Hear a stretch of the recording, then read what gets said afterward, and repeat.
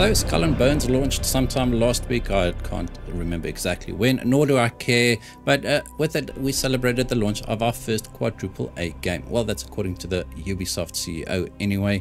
Let me tell you right off the bat, there's nothing quadruple A about this. It's hardly a triple A game. I wouldn't go as far as to even call it a triple A game.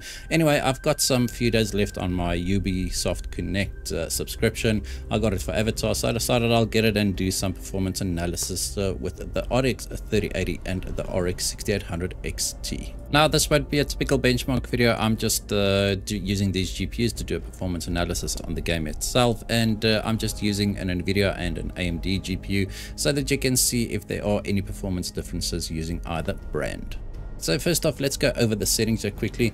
The settings are pretty basic. Under display, you've just got your normal settings, brightness, contrast, etc. You can switch between windowed mode and borderless, and that's pretty much all the settings there. Then if we have a look at the graphic settings, there's quite a few presets here, and spoiler alert, the preset scaling is not that great, but I mean, there's quite a few settings you can change. You've got adaptive quality or dynamic resolution, whatever it's called. I'm not going to click through all the settings here. I'm just showing you the different modes here.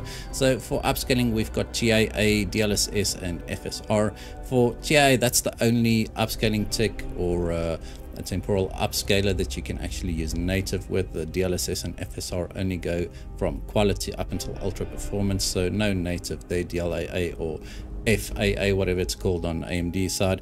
But it does have ray tracing, right? But it's got ray traced global illumination, which only applies to your ship, either your ship or ships. I'm not entirely sure.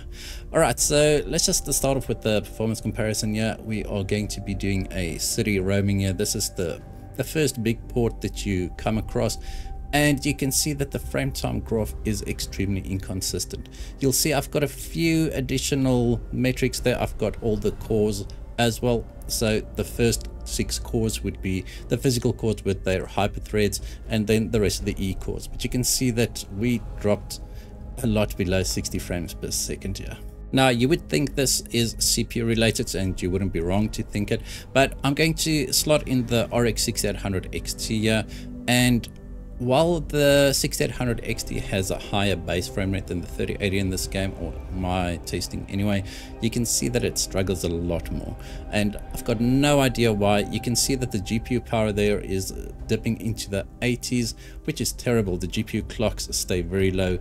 Everything about this experience in town is just abysmal. Now, I'm not entirely sure what is exactly causing it, as I mean, the frame time graphs weren't really good with the RTX 3080 either, and as I said, you'd be thinking that you'd be CPU bound, but the performance is much worse on the AMD GPUs here. So I'm just going to do a side-by-side comparison here. I know you saw both of these already. I just want to show you more or less like the difference between them at certain spots. And just look at the frame time graph on the right hand side. I am running the latest preview driver 24.2.1 because I did test the WHQL driver, and the performance was basically what you see here, and I thought maybe a new driver would help, but unfortunately not. As you can see, it is a very inconsistent and all over the place. So I'm just going to go through a few upscaling settings here just to show you how upscaling actually scales. So yeah, we've got native, TIA native on the ultra high preset. Then we've got DLSS quality with FSR set to quality. Then just going to FSR balanced and DLSS balanced. We gained a little bit, but not much. And then ultimately we are testing FSR performance and DLSS performance, and not CPU bound, but the frame rate does not really increase that much. Right, now we're getting to the preset scaling. I'm just going to compare the different presets to each other. This is not a comparison between the Nvidia and the AMD GPU. I'm just putting them side by side so you can see both GPUs here. I specifically chose the 6800 XT and the 3080 for this test. I'll be using these GPUs going forward for these performance analysis, just because they are very similar in performance, right? But you can see that unless you go down to the medium preset or even the low preset here, there's not that big a difference between the presets, which is quite strange. Alright, so I'm just going to enable a 60 frames per second cap here via RTSS, and now you can see that the RTX 3080 on the left there is running at a consistent 60 frames per second. This is probably the most consistent performance I've ever seen in a game by capping it to 60. Well, me personally anyway. You can see even the 0.1% lows are sitting at 60. At first I thought MSI Afterburner had crashed, but it wasn't the case. And you can see that the AMD GPU, even though it does have a higher base frame rate with FSR and everything enabled, it is struggling. So I'm just going to do one more test to see if I can get rid of the stuttering issues here. I'm going to disable the E-cores, and that didn't help at all. Just a note, there's no performance difference between day and night in this game. I tested it extensively. It's just I had to retest the E-cores off setting, and that's why there's just a difference in the time of day, but there's no difference at all in the performance.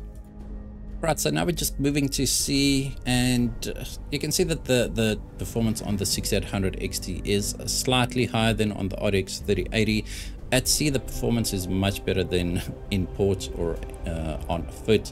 You can see that we've got around a 10% difference here between the two. Nothing much. This is a Red Devil 6800 XT and an EVGA for the Win 3 Ultra 3080, so they're pretty much on par. The RX 6800 XT does pull ahead slightly, and it consumes a lot less power. Alright, so let's test upscaling at C. It's going to be the same test as on land. Not that big a difference between the presets here. You'll see that we gain like 5-6 frames per second. So I'm not going to be testing all of them that I did on land, so we'll just stop here with FSR balanced. Alright, now we'll be testing preset scaling at C as well, and similar results, but the gains here from changing the presets do seem to be slightly higher a little bit further down the line. So going from very high to high, for instance, the camera does automatically move, so that's why it's just I have to correct it all the time. But I do think that 1440p high with DLSS set to quality or FSR set to quality is your best bet to play this game, is the best way to play this game. It actually looks okay, and it does perform pretty good as well. Now we've got ray tracing, and as I said before, the ray tracing, it's one of the stupidest implementations I've ever seen. First, we'll have a look at the RTX 3080. You'll see that there's around a 10 frames per second difference, and then the same on the 6800 XT, except the 6800 XT actually is a little bit higher. Alright, so now for my conclusion. This is supposedly our first quadruple A game, and I don't know if you noticed it, but it's really not. Just looking at the performance in town, really the CPU performance, it's definitely CPU related, but it's not only CPU related. It really definitely needs a lot of work. There's not a lot of NPCs in town either, so I don't know where all the resources are going and why the stuttering is as bad as it is. At sea, even during battles, the performance seems to be quite okay, but a quadruple A game, this is definitely not. Alright, so that's going to be it for this video. Hope you guys enjoyed it. If you did, remember to hit that like button, hit that subscribe button, and as always, we hope to see you in the next one.